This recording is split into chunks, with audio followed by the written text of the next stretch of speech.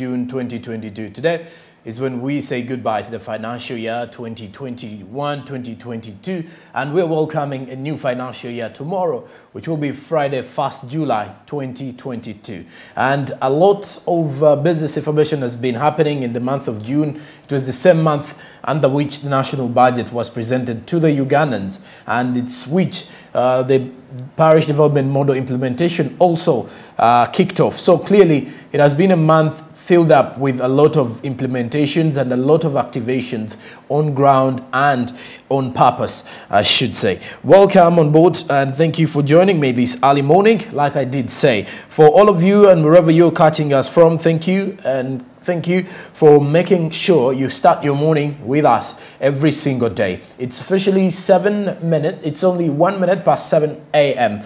This is your morning Kickstarter, a show dedicated to giving you business information as it does happen from the world of business. A lot is coming up from the world of business in regards to the updates that I do have for you in simple review of the news updates that we had from the previous bulletin. But however, we did pick up some of those that would definitely start your day with information that you would want to have this early morning. And for all of you, wherever you are, you can still follow us on our social media. That is on Twitter at Smart24TV, Facebook Smart24TV Official, Instagram is Smart24TV.com. Our website, that is www.smart24.tv, and the YouTube is Smart24TV Live for more of that, and remember to subscribe. Well, today among the days of key discussions, we're going to be looking at something to do with access to cheaper internet, and also try to look at cage farming. Not only cage farming, but there's also an initiative from the Swedish Embassy together with the United Nations Capital Development Fund, which is aimed at boosting small and medium-sized enterprises. We've also got something from the international updates, where we have something from Zimbabwe. Things do not seem good for the Zimbabweans, and their economy is strongly trembling.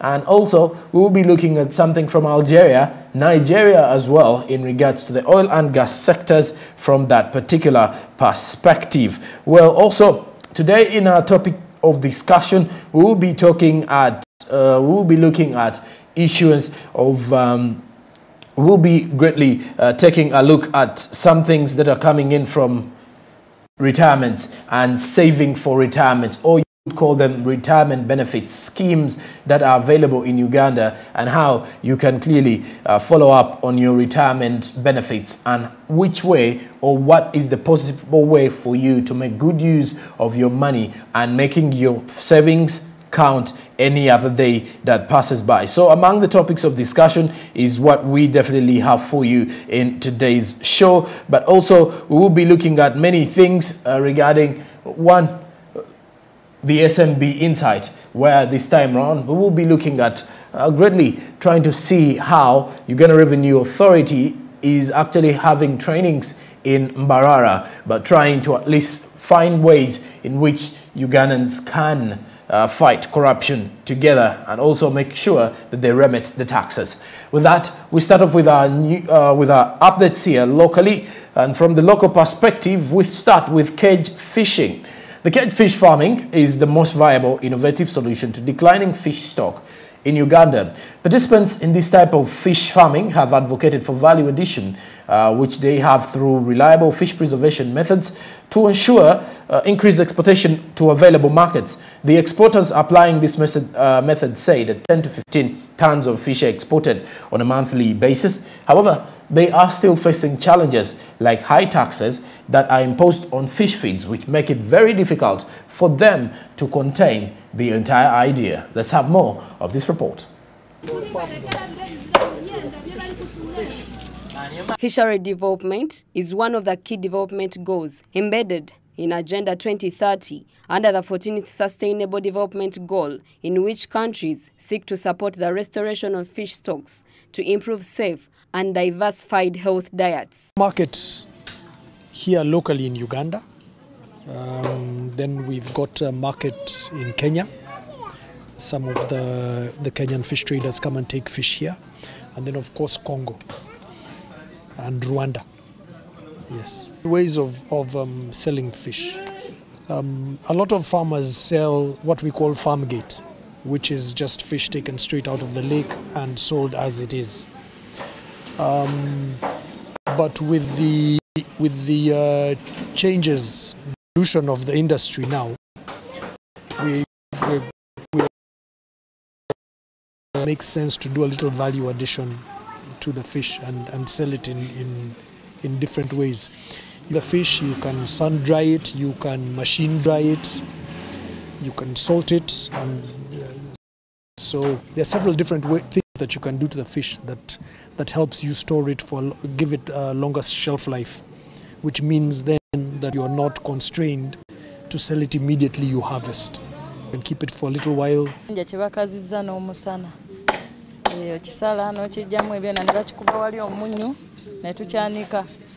Wayise ennaku nga bbiri soka ne tukibika omunnyo ogwo ne gukinoga bulungi ne tulyoka tukyanika mu kasana. Tukiwa ennaku ennyingi bbiri ng'omusana kweguli ne kikala bulungi ne kikola nga bwe twagala kuba tukikkiriza ggwamu nvunyu. Tetwagala kigwemu nvunyu, kyagala tukisale nga kiri fresh tukyanike bulungi. In Uganda, fish is one of the strategic enterprises identified at the policy level in terms of its contribution to export earnings, as well as high investment returns. This has attracted many Ugandans into this venture with new innovations like cage fish farming, as well as value addition through preservation. At harvesting, fish is cleaned, salted and sun-dried for approximately 2 days before it's exported. What presently is basically Kenya, Rwanda and Congo.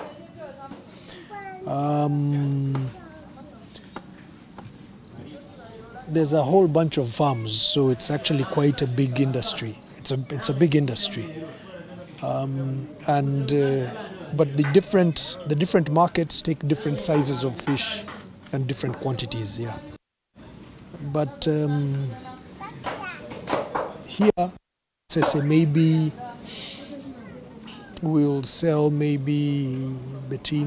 presently between 10 and 15 tons a month of fish. Yeah. First challenge is the most available feed is imported. Not many people produce their own feed here. It's beginning to pick up, but it's still low. The imported feed is very expensive. It's a farm input, but we pay tax. There's a tax on it, which is of course is transferred to the farmer. Number one. Number two, if we do sell the fish, they've got to be transported in ice. So you've got to have a refrigerated container of sorts, a truck with a like the one you've seen down at where they're harvesting. Those we're allowed now to import tax-free, but now with the cost of fuel, still it's very expensive anyway. Okay. We use drums, empty plastic drums as floaters for the cages. Each drum costs about 55,000, and per cage you're using, depending on the size of the cage, you're using between 8 maybe and 20.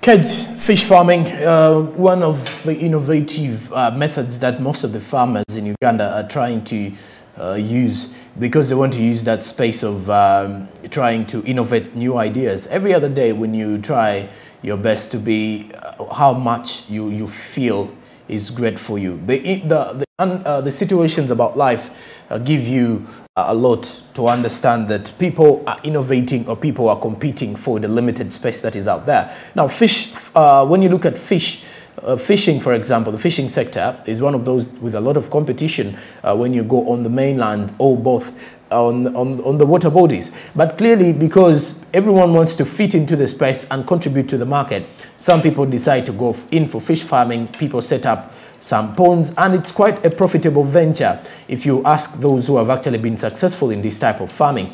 Then there are those who have actually set out their goals and priorities into cage fish farming, where you have to cage your fish and put them somewhere. And these are methods that are actually being used by people in the urban settings. People are actually having some good space, whether it's limited space, but they can at least add value to that space by making sure that they do cage fish farming. And the participants in this type of fish farming have advocated for value addition through reliable fish preservation methods because they want to export, but the best way to export your product is when you preserve them better and more. And by this is what you will definitely be earning from the situation.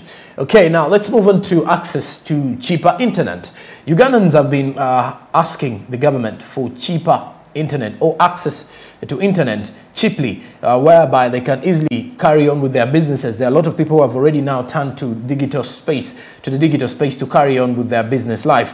And since 2017, the Ugandan government, together with development partners, have been scaling up internet access to all regions of the country through the National Backbone Infrastructure Project. Now, the official Uganda, that is NITA, Media Center yesterday to brief the country on the progress of this particular project that was initiated by government in 2017.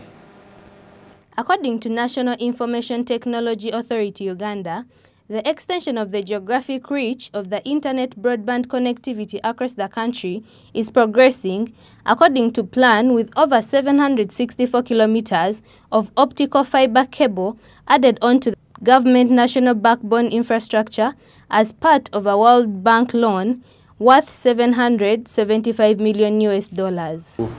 Different functions, we enable the country transform digitally through developing policies, supporting government agencies adopt these policies, and also guiding government in the right policies to implement. We also promote digital technology by deploying, implementing this technology and services, digital services for government of Uganda.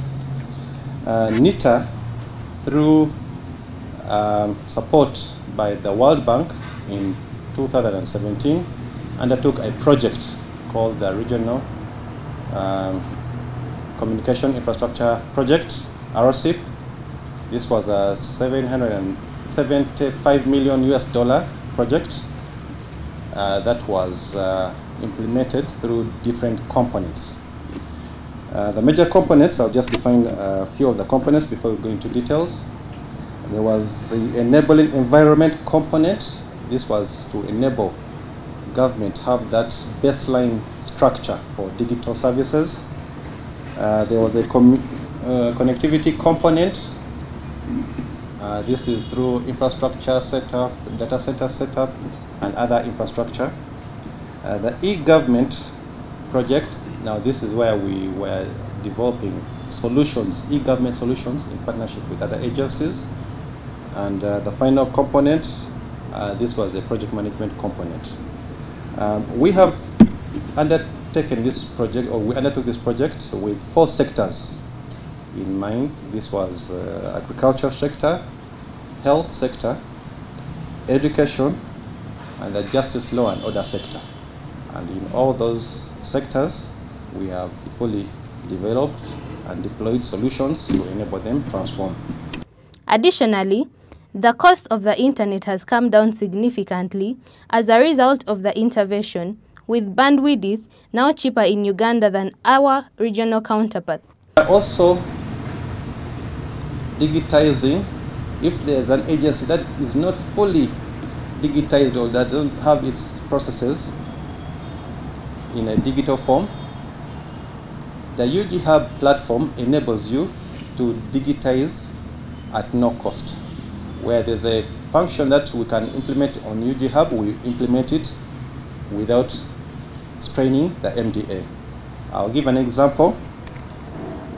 We know that the most important information. As part of the project, NITA Uganda has achieved significant progress in setting up information centers countrywide. Is the sharing or collection of data into a national data center. And we know how challenging it is to set up a data center. Initial costs for a medium data center will be about $10 million US. it will take you about 3 to 5 years to just have it operational, and after that you have to pay licensing fees for about 500,000 US dollars to even about $2 million US dollars for just recurring fees. The NITA, through the RC project, expanded onto the existing national data center that we had, and were able to accommodate government systems at a marginal cost of about 40,000 US dollars per year. So the initial cost has already been covered. We are not required to spend that 10 million US dollars. You will request for hosting or data center services from NITA, and we're able to take you up, and the government of Uganda, through the Ministry of Finance, provides that support of maintenance, the licensing fee. Most of these systems come with annual fee, and the support and maintenance are managed by NITA. Okay, and the project is fast moving, according to the... But when you look at the situations of internet, to identify ourselves as an East African country which has the highest rates of internet, because when you go to some countries like Tanzania, Kenya, the internet charges are not that high, and access to Wi-Fi is actually even very possible in those countries, not too expensive. But for us in Uganda, some people are actually coming out to ask government to at least find better ways of looking for options, or for at least making it easier for the Ugandans to access cheaper, not only access to internet, but accessing internet cheaply, internet that is at least fast, reliable, and most probably affordable to the entire Ugandans. And this is to the Ugandan business community, because most of them believe at a time when the internet is actually it's actually when the generation is being driven by the internet, and internet services being very pivotal and vital in day-to-day life, you will always have to understand that these are things that people need to follow up and concentrate more on, trying to at least urge the government to do so. But since 2017, government through NITA Uganda have actually been trying as much to make sure that they have internet connectivity all over the country. Now, this is a move that is at least focusing on championing the idea that the entire Uganda can as well have internet connectivity all through and all over the entire country. But the issue of cheap internet still being one of those that needs to be fundamental in development purposes, more so on the economic perspective or on the economic grid. You would wish that since the entire nation is actually switching to the internet part of it, or to the internet perspective, you would want to at least follow up more on those particular details. And with that particular one, you can clearly wish for all the best, because we all use the internet, preferably, if I'm to put it in that way, we all use the internet. After COVID-19, many businesses switched to online platforms, which means they are being facilitated by the internet. You're offline for maybe 12 hours, you're missing customers. You're offline for maybe 6 hours, you're missing trends in any particular field. So this is why the internet is now shaping the world with a lot of information that does happen, and that is something that the entire population in Uganda is crying out to government to at least give them access to internet, but most probably access to cheaper internet. Okay, still with the SMB updates this morning, the Swedish Embassy, together with the United Nations Capital Development Fund, have invested more than $5 million US. Now, this $5 million US is set to support access to renewable energy for small and medium-sized enterprises in Uganda. So more than 4.3 million Ugandans have benefited from this initiative since 2016, which shows you that the numbers keep increasing, more so in the access to renewable energy. For example, the small and medium-sized enterprises. And in a time when most of them are actually struggling to recover, this particular money and this particular partnership between the United Nations Capital Development Fund and the Swedish Embassy is one that is definitely helping out together with the other recovery funds from the government to see and sustain the small and medium-sized enterprises in Uganda. Let's have the details to this one. The UN Capital Development Fund, UNCDF, has been in Uganda since 1982. UNCDF makes public and private finance work for the poor least developed countries like Uganda. In the same way, the UN Development Fund, in partnership with the Swedish Embassy, has earmarked more than $5 million to increase access to renewable energy. According to Her Excellency Maria Håkansson, the ambassador of Sweden to Uganda, this relationship is targeting the small and medium enterprises' growth in the country.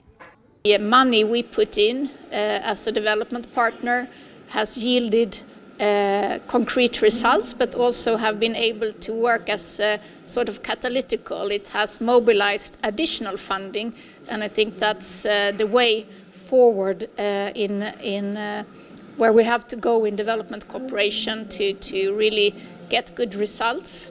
What I also like here is that we support the economy and the growth of small and medium-sized enterprises, which is of course in this case particularly on renewable energies, but it's also part of developing the Ugandan economy, the business sector. I am happy to see that it's been also enterprises owned by women. UNCDF's financing models work through inclusive digital economies which connect individuals, households and small businesses with a financial ecosystem that catalyzes participation in the local and provides tools to eradicate poverty. Julius Magala from UNCDF revealed that 4.3 million Ugandans have benefited from 780 solar products courtesy of the initiative. As a result, 780,000, solar products, and this is solar for households, businesses, health centers, and communities. Improved cook stoves also for households and institutions, and also clean cooking fuels, especially biogas, LPG, and briquettes, are part of those 780,000 products. And those products have benefited an estimated 4.3 million Ugandans. From the product. In addition to that, I think there have been jobs created, more than 560, full-time jobs created, and about 2,100 commission-based and micro-entrepreneurs created out of this program. There's still more work to do. And one issue raised was the cost of the electricity, and I fully respect that, and that it's still expensive for many end users, and obviously that has to do with the output and the demand, and though we are happy to the result from this intervention, we know of course that there is need for more. We see that far too many still doesn't have access to electricity, especially in rural areas, and as you mentioned, the cost. So this is I think we should celebrate the results, but doesn't mean that we stop or that we are satisfied with the situation as it is. We will continue, and we will work with partners such as UNCDF also going forward. UNCDF focus on energy contributes to achieving Sustainable Development Goal 7, which focuses on affordable and clean energy for all, and SDG 8, which focuses on decent economic growth, financial inclusion, and improved access to clean energy finance for poor and low-income people. Bedson Mumbere, Smart 24 TV. Okay, and when you look at the situations of the United Nations Capital Development Fund, is that access to renewable energy for small and medium-sized enterprises especially.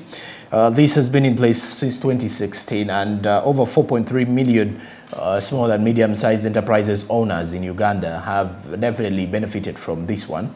So of which, if you're to look at the understanding of the world in business perspective from the recovery mode of the small and medium-sized enterprises, you would wish to at least try to get images and pictures of trying to visualize most of these things and all these images that what do people have to consider in line with what they do. But however, surprisingly, in most of the cases is that moving further or moving forward every other day is that with this particular case of supporting the access to renewable energy, because it is a move that the UNC, is the United Nations Capital Development Fund, is looking at least help these other SMEs that are struggling currently to recover. And this access to renewable energy will as well be of a huge benefit to the entire economy in that perspective.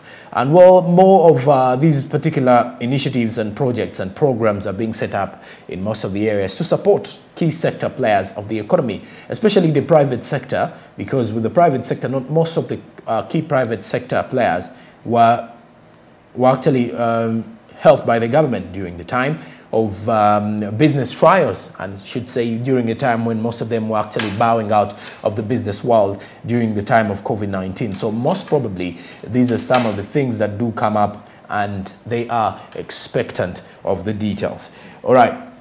Thank you very much for being with me this first half of the first hour of Smart Means Business. After the break, I'm getting back with the SMB International Updates to have a look at stories that are making headlines away from Uganda. We have something from Algeria, I've got something from Zimbabwe, something from Ghana, and then something from Nigeria. All those are coming up after the break. Business updates across the borders of Uganda as they are transpiring. But still, do remember, we are making 1 year of Smart Means Business, your morning Kickstarter. And it's something that we are definitely proud of, something that we do every single day, and something that we would want to continue doing from all the different regards. Good morning. I'm Joran Paul Sonko.